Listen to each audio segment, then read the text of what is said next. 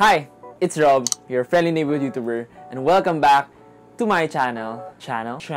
Anyway, good morning. Yes, I'm wearing a jacket because I sleep in a jacket, and I'm wearing a hat because my hair is So, this isn't heavily requested, but it was requested by one of my good friends. Link here, or here. Saan ba yung? Basta sa taas, also nasa baba rin. So, check it out.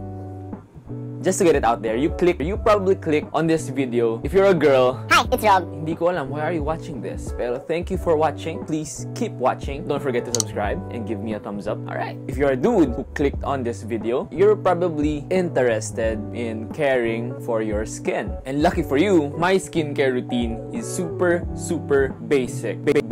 Okay.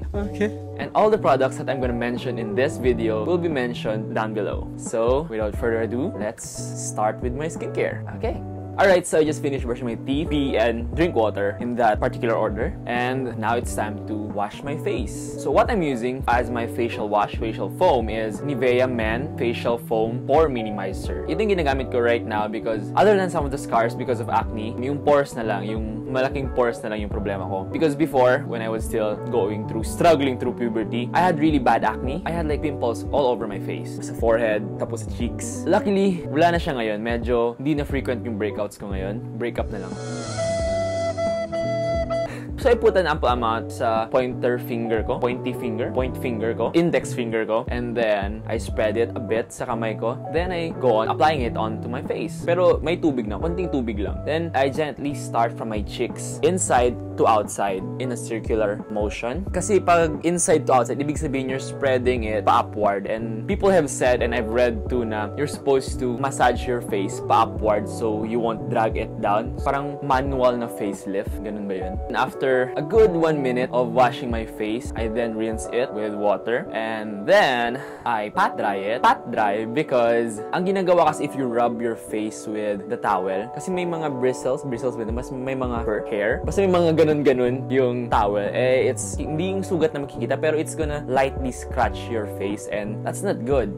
Pat lang. If it's dry, I then go back to my room and apply moisturizer. Now, some of you dudes are wondering right now, why do I apply moisturizer? Is that too much? Is that like a feminine thing to do? About that, personally, I think if you care for your skin, that doesn't make you less masculine. That only makes you a dude who cares about his skin. Alright? The reason why I apply moisturizer is kasi yung mga facial wash ng mga lalaki, it's different compared to the facial washes of women. Because male skin are different from women, we tend to need a higher intensity when it comes to facial washes. And at yung ginagawa niya sa skin natin, parang sobrang natutuyo because talagang skin-scrape off lahat ng dumi at meron ding mga, you know, the essentials that we need to stay sa face natin, natatanggal din kasi ganun nga kalakas yung facial wash natin. So yung ginagawa ng moisturizer is binabalik niya yung nutrients na yun and keeps your face moisturized para hindi siya matuyo all throughout the day or all throughout na nandun yung moisturizer sa mukha mo. Ang ginagamit kong moisturizer is still Nivea Men Pore Minimiser.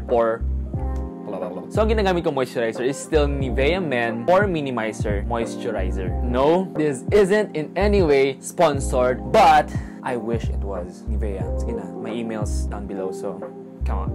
O nga pala, I use 2 moisturizers, one for the day and one sa gabi, kung lalabas pa ako sa gabi. Kasi, the one I use for the day, my SPF something na protection, parang sunblock, yung ginagawa kasi ng sun, nasisira din kasi yung skin. Although may nakukuha tayong vitamins dun, pero too much of it is bad for your skin. So, obviously, kung may SPF something protection siya, it's gonna help you counter those bad things. Sa gabi, I use this. Still Nivea Men. Please sponsor me. Alright, so that's my morning skincare routine. Let's go on to my night skincare routine. Alright. Would you look at that? Long relo. Gabi na. Usually late in the afternoon, I go to the gym. I work out at Prime Fitness Vista Mall, Santa Rosa, Laguna. I really can't film myself showering dun with all the other dudes in the shower. It would have looked really sketch filming myself showering, looking like a freaking porno. Tas, you know, dadaan sila, tas titinong is this dude doing? Anong sasabihin ko? Hi, it's Rob. I'm a YouTuber. Subscribe. Pinapakita ko lang muscles ko, guys. Okay. Yeah, so I decided to bring you guys home. I really don't know why I'm gonna film myself showering for the feel. After showering, I usually prepare my own food. My diet right now is low carb, high protein, puro ulam, puro meat, para pang build ng muscles.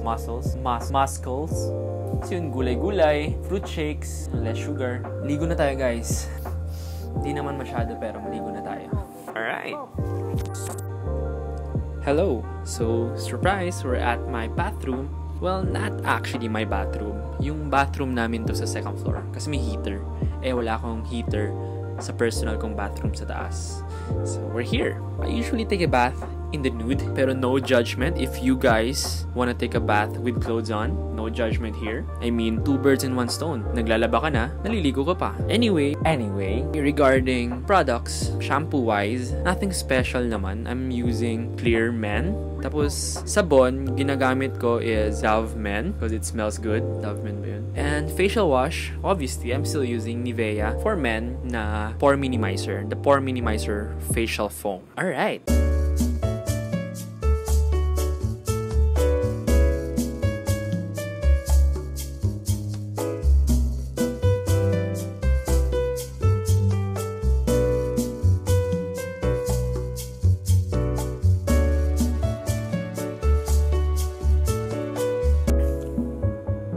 So, I just finished brushing my teeth and I'm about to sleep na. Actually, preparing to sleep na. And yes, naka-jacket po ako. I do sleep with the jacket on. And since I'm about to sleep, this is where the night routine of my skincare routine comes in. Alright. Like I said kanina, super simple lang ng skincare routine ko. Like any guy can do it. Any low maintenance guy can do it. And all the more, yung night skincare routine ko. Pasta. I don't know. Let's go through it. Yung face ko, it's oily and it gets oily really fast. So my T-zone, cheek area, I don't really know. The stuff that I learned from tan, link here or here. Anyway, so para mawala yung build-up ng oil sa mukha ko before I sleep and before applying my skincare routine, I clean my face with Invigorating.